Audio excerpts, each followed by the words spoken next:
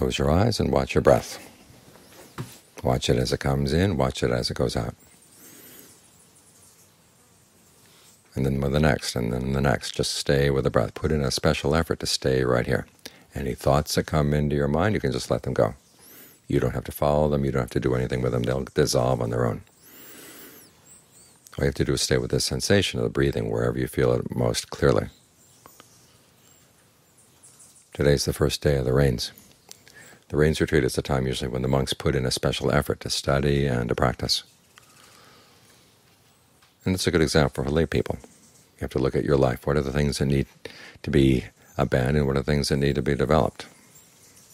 You might want to make a special vow for the 3 months that you're going to put more effort in and be less on the Internet and spend more time looking at your own mind instead of looking at that screen. Find new ways to be generous. Look at the precepts. Which precept are you still weak in? You might want to strengthen that one.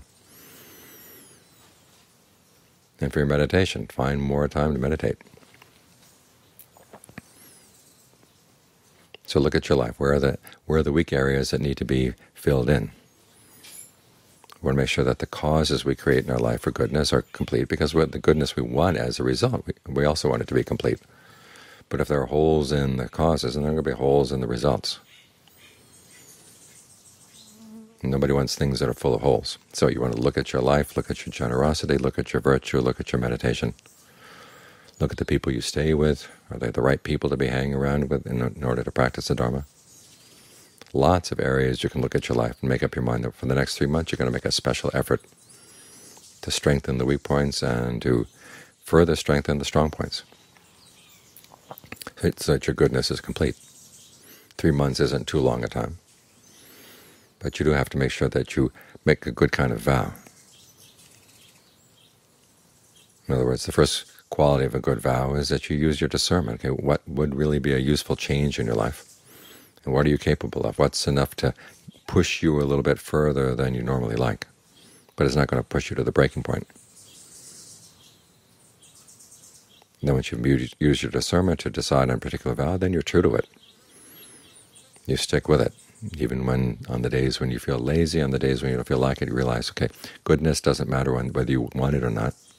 It's there. The opportunity to be good is there, and you don't know how much longer that opportunity is going to be there.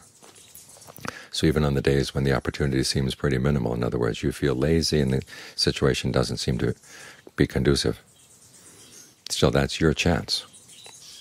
You're going to make most of whatever chance you've got to do good. Then you let go of anything that would get in the way of your vow, and then you try to keep your mind calm throughout this. In other words, you don't get worked up about how many more days are left in the rains, or you don't get worked up about how difficult things are. If things are difficult, you try to use your discernment to find some way to strengthen your strong points, so it helps carry you through the weak areas. When your vow has these 4 qualities, then it's a vow that's going to be lasting, and it's a vow that's going to really make a good difference.